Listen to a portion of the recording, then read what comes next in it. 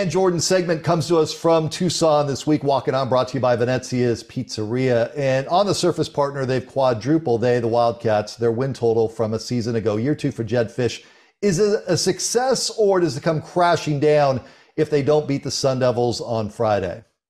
I think you got to look at the bigger picture for Jedd Fisch and this program, the progress they've made in just 1 year, the talent they've brought in one full recruiting class, and now they're building upon that.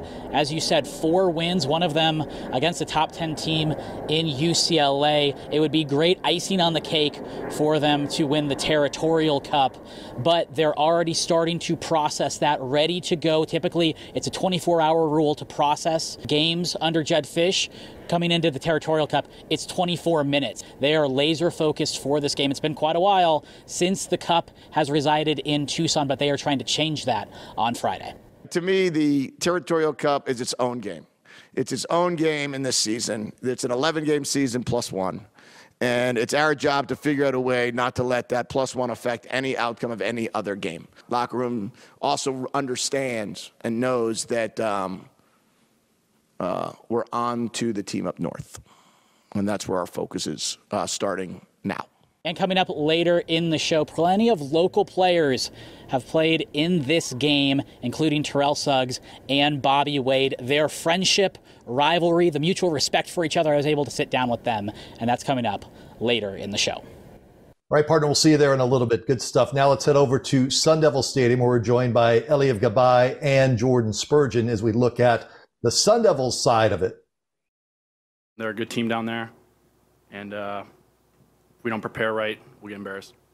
Well, Kyle Soley sets the tone, and now we bring on board Eliev Gabay and Jordan Spurgeon. They both join us from Tempe, where ASU is getting ready for Friday's game. This happened on Saturday when he said it after the loss to Oregon State. And Eliev, you were there. What were your thoughts on that? Well, right off the bat, Brad, the first thing I thought were long gone are the days of the 70-point performances for ASU at the Teacup. I think it shows the respect now that ASU has for U of A and the program and what they've done so far under Jedd Fisch. And I agree with him. They cannot mess around. U of A looks better right now, and, they're going to have to show up. Spurge, what do you make out of this matchup? What do you make out of this week's game? This is going to be, like Eliev said, nowhere near 70-7. Think high scoring potentially. I think U of A's offense is phenomenal. Defense needs some work. ASU's offenses look clunky. So what can they do against a defense that has given up maybe historically amount of yards this season? They've been pretty bad on defense, but I think it's going to be an exciting game. And like Eliev said, I think U of A could be the team to beat. And so if ASU wants any chance to win this game, they're going to have to prepare with a different mentality than they have in recent weeks. What are the two you make out of Sean Aguano? I mean, he's had his opportunities this season, looked promising after the win over Washington. It's doubtful, in my view, that he will be the coach after this week's game. I wish that he would be given a full deck of cards, a full season. That's not been the case. You guys have been around him, though. Eliev, what did you make out of Aguano, or what have you made out of Aguano so far? Passion, heart. Everything that you would think he would bring to the position is what I have felt he's brought to the position and to the program. I think we've both also noticed that the guys have believed, and no matter what the score is, they keep bringing it because their leader keeps bringing it, and I think that's shined through. Yeah, accountability is the first thing I think of. He holds himself accountable in every press conference, especially after losses. That's on me. He holds his players accountable in practices, kicking some out of practice if they show up late or if they're not giving effort.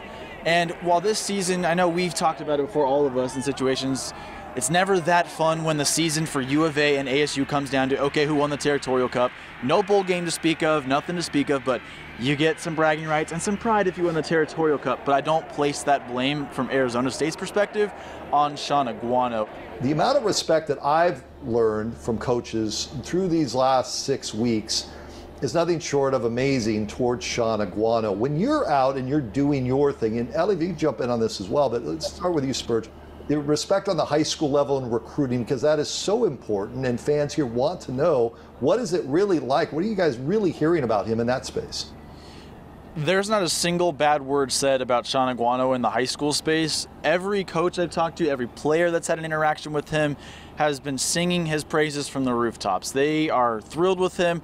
Doesn't matter if it's Hamilton, who was his rival when he was coaching at Chandler. Every single coach knows that he wants what's best for these Arizona kids, and he wants to recruit the best players in the state. And the only other guy I can think of that gets that kind of respect that could potentially be in this coaching job search is Kenny Dillingham at Oregon, just because of his ties out here.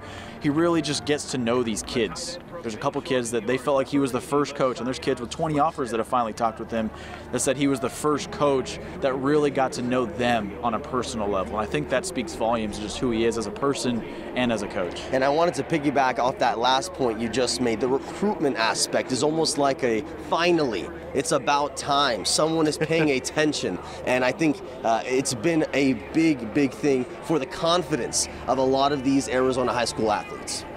It's good stuff there from both of you, Elliot Gabay and Jordan Spurgeon. Good job, guys. Thanks.